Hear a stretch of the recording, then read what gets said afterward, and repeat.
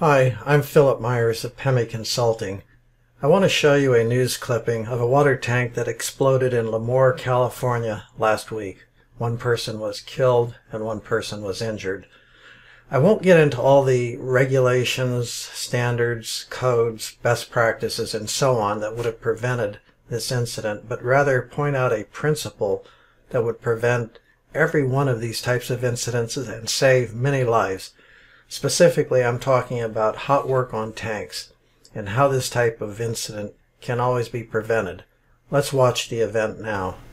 Tonight, new surveillance video shows the moment a 1.5 million gallon water tank explodes in Lemoore. As the contractor started to weld, an explosion ensued. The tank separated from the ground, lifted up approximately 70 feet vertically before a tsunami occurred, causing major infrastructure damage to well sites. In Lemoore, Kirsten Mitchell, KC24, local news that matters. The following ideas are my opinions only. I don't want to guess at what happened because the information is preliminary and confusing, and investigators are studying this incident, and the news says that it may take several months to do so. But a few things are obvious. If you look closely at the video, you will see luminosity from the deflagration light up the water as the tank rockets away. This was definitely an overpressure of the tank caused by a vapor space explosion or deflagration. Also, to lift a tank like this 70 feet into the air would require many cubic feet of flammable gas mixtures confined in the tank. Since water was in the tank, the vapor space would have to have been above the water and under the roof. The tank appears to be a column-supported fixed roof tank. The center column and rafters that support the roof plates are shown here.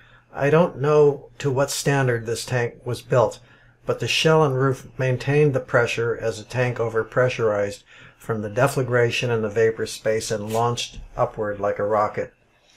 While this is not a petroleum tank, this particular failure mode is exactly why the API standard for fixed roof tanks have an option to use a so-called frangible roof. When a tank with a frangible roof is overpressurized, the top of the tank blows off instead of the bottom as shown in the photo.